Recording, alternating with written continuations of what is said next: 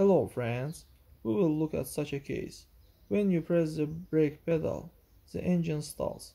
Let's say you are driving down the road at high speed and want to slow down the car, press the brake pedal and the car stalls. It can happen anywhere, at traffic light, at the crossing, on an uneven road, and so on. The reason for this was vacuum booster. Here it has a hose with a check valve inside. Depressurization of the hose connecting the intake manifold and the vacuum booster, the connecting points usually suffer. For prevention, you can disconnect the hose from the amplifier and start the engine. Then close the opening of the hose with your finger.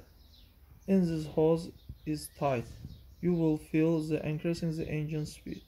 If there is air leakage, then there will be no change after closing the hose hole with your finger. That's all guys. Subscribe to our channel, put like, and don't forget to put a bell so as not miss new video on the channel.